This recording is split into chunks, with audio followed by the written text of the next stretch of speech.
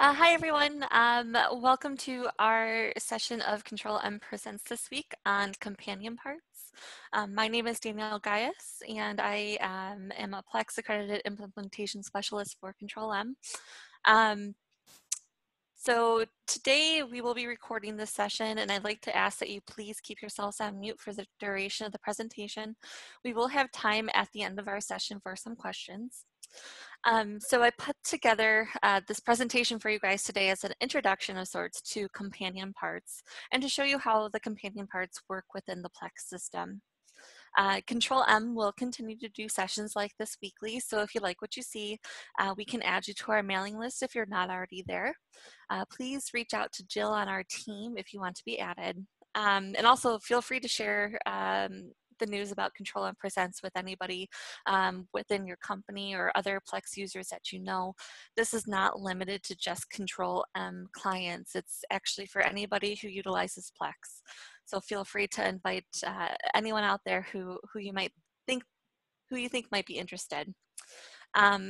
Later on today, we will be posting this video recording to our YouTube channel.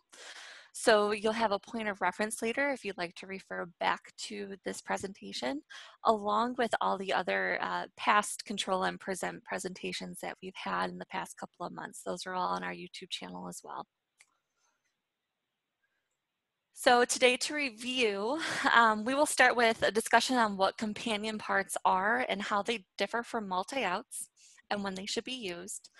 We'll review the configuration and setup of companion parts within Plex. And then I'll show you how to use companion parts at the control panel. From there, we'll discuss companion part inventory, the effects on scheduling with companion parts, and we'll talk a little bit about costing impacts as well. And then we'll have the floor open up for some questions too. So what are companion parts? When we talk about companion parts in Plex, it's essentially a way for you to track what would be quote unquote scrap that is generated during the production process. Or it's a way to generate a different part or component that is produced when a parent part is made. Companion parts are often used by companies who create a byproduct as part of a typical operation, and then they recycle that byproduct to be used again in the production process. So companion parts would be of good use for customers who have plastic or some sort of a foam regrind management system within their production process. So let's think of it this way. In our example today, we're going to produce a tote bag, and that tote bag requires us to cut out fabric into different shapes to sew together to create that tote. And as we cut that fabric, we might have some extra fabric that we can't use for the tote bag. And instead of throwing all that extra fabric away as scrap, we can recycle that and make it a different and smaller part in a different production process. The setup for that extra fabric in Plex is very similar to a multi-out setup. And if you look at the graphics here real quick, you'll see here for a multi-out, you have your parent part, which then produces your multiple multi-out parts. So you have multi-part out 1, part 2, part 3, etc. For a companion part setup, it's just like standard production within Plex where you're producing one part, and alongside that production of that one part, you also have your companion part. There's also there's a big difference between companion parts and multi-outs in the system, and perhaps the biggest one is that multi-outs are typically only used at the first operation within your production process. And companion parts can be used at any operation. It does not have to be just at that first operation on your process routing. So let's talk a little bit about the configuration of the companion part. In order for the companion parts to work properly, they have to have their own part record within Plex, along with an operation on the process routing. And those operations are generally set to a receiving operation, and we use those receiving operations so that the companion parts can show up on the MRP. So we can see here in this example, we have our parent part, which is that tote bag. And from that parent part, we have a BOM component of fabric. And between these two here, they're going to create this companion part here of an excess fabric part. So now that the parts are created and set, we have to make some sort of connection within Plex between our parent part and our companion part, and this is done within the multi-out screen. So with some additional setting configurations, which I will discuss on the next couple of slides here, you can get a new button to display on your multi-out screen called Add Companion Part. And when we go and add a companion part, you're going to see a screen similar to this. And within this screen here, you're going to define your parent part, and you're also going to define your companion part. And this is what makes that connection there between the two. So we have a part of a tote bag, and at our operation for our tote bag called cut shape, we're going to produce also this out part of excess fabric. And that excess fabric is going to go immediately into a receive operation on the process routing for that companion part. Additionally, within your companion part setup screen, you're going to set a companion part quantity. So in this example here, for every tote bag that I cut out at my cut operation, I'm going to have an excess amount of a half a foot of fabric. And this half a foot of fabric is going to go, or is going to be moved into inventory as well as we complete this operation for our parent part, our tote bag. Some additional setup details as well. There is a setup table called multi-out mode, and that allows you to define your companion part. So on that setup table, you're going to want to create an entry called companion or companion part or something like that. And I'll show you what that looks like within the Plex system as well.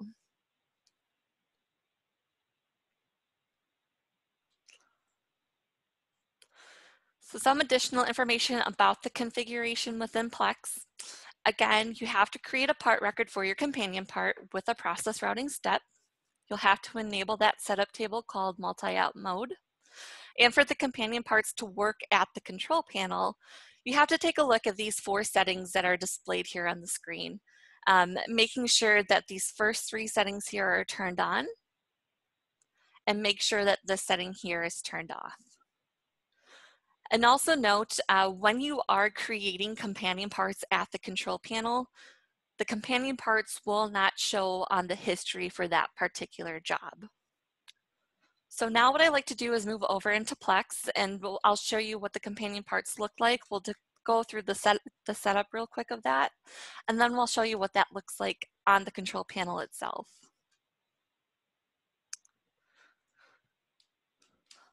So within our Control+M PCN right here, I'm in the parts screen, and you can see here that we have our companion part numbers here. Again, we have the tote bag, we have the fabric, which is our BOM component, and we have the excess fabric. I'm just gonna go into the tote bag real quick to show you what that process routing looks like. We have 3 steps here. We have a cut, a sew, and a pack, and we have our BOM item of fabric. Our multi-out part or our companion part will also display here on the process routing for your parent part. So if I move along here, I'm going to go over to the multi-out screen. And as you can see here, I do have a companion part showing. And it shows in blue so I can easily identify my companion parts from my multi-out parts. This again is all based off of the setup table that I talked about earlier called the multi-out setup. There is a color block where you can select a color for your companion parts to display on this screen so you can easily call out those companion parts. So if I was going to add a brand new companion part, I would simply press the Add Companion Part button up here in the action bar. We'll just take a quick look at this one that's already been created. Again, this is where you store all of your information about that companion part. So now that I have my connection between my parent part and my companion part, I'm ready to use these at the control panel. I've already created a job for my companion part and my parent part here. So I'm going to create 20 pieces of this tote bag part. And again, here you can see the process routing down here. And when I head over to the control panel, There's no tricks or anything when it comes to actually loading this particular parent part to the control panel itself. There's nothing fancy that has to be done when using companion parts or anything like that. You simply select your work center, you select your job, and you log in. So I'm going to log in here real quick and update my work center status. And now when I go over into the production screen itself, you will notice a difference here. So now I also, in addition to my typical production screen, I have a box here for our companion parts. And what this is going to do is as I create this tote bag here at this first operation, for every one piece of the tote bag that I create, I'm also going to create a 1/2 foot of fabric for my companion part. And the numbers here will increment as I increase the amount of parts that I'm producing. So what I'll do here, as you can see, I already have my source material loaded. I'm just going to start a new container, and I'll produce one piece of this tote bag at my cut operation. So you'll see here, I've recorded one piece of my tote bag, and I've also recorded some of my excess fabric companion part. Within this companion part screen here, if I see that my container for my companion parts is getting full, I can, oh, I used to be able to, you can click this container full button here, and you can create that inventory container. That will move off into your inventory, and you can start a brand new companion part container at the control panel. So what I'm going to do here is I'm just going to complete my production of my 20 pieces. I'm going to say my container is full and update. And then I think I might be missing a setting here real quick, but what I should be able to do here is say that my container and my companion parts is full as well. And then this container will move over into my inventory.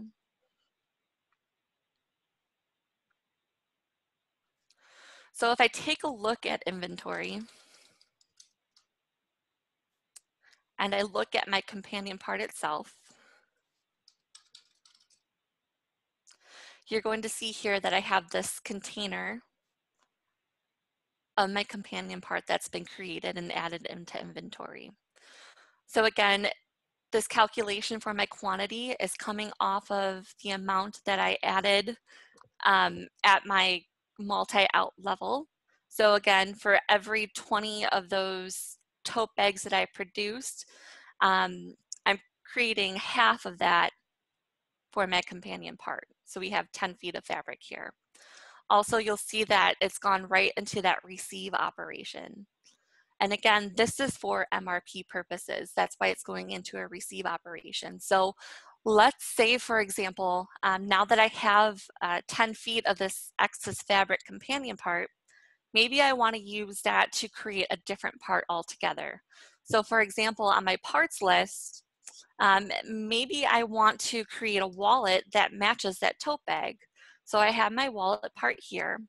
And if I went over into MRP, and I add a job for that wallet part, and let's see.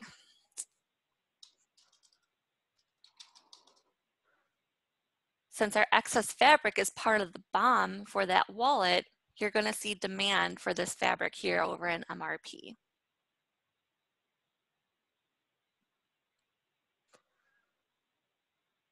So what I'm going to do now is I'm going to go back over to our presentation.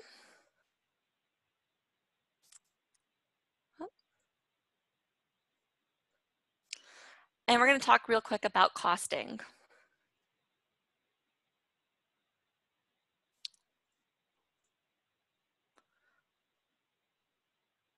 So I am not a costing expert by any means, but I met with our team internally last night, and here's what they told me about costing and companion parts.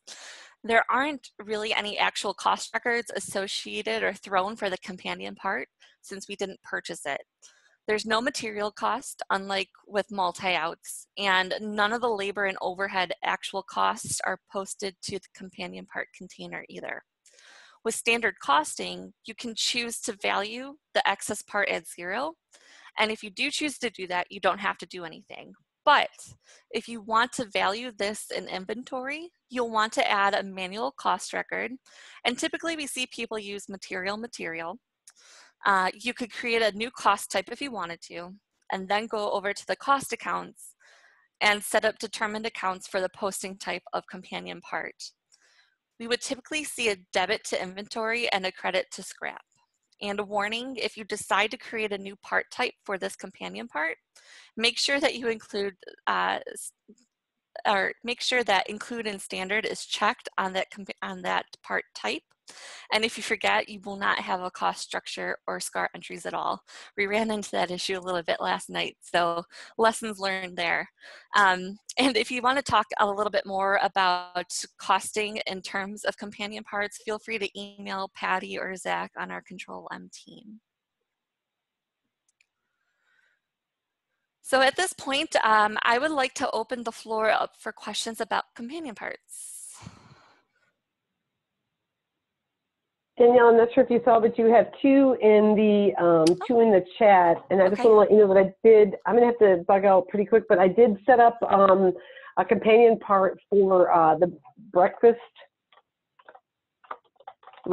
revision ZF part. So the question is it possible to have multiple companion parts created in an operation? I set up the parent part breakfast ZF. And it let me set up multiple parent parts. Heidi, we did not test that yet, but if you want, we can test it and get back out to you on that. And Danielle, are you able to see the chat? You can see the second question? So the second question is from Daisy, and she's asking, can the quantity be edited on the companion part? For example, we can say that we create 200 pounds per product per container, but we weigh up the container and it's 250 pounds. Can the quantity be updated to correct the quantity at the control panel? So what you would have to do is probably do an inventory adjustment at the container level after the fact for that companion part. Any other questions out there?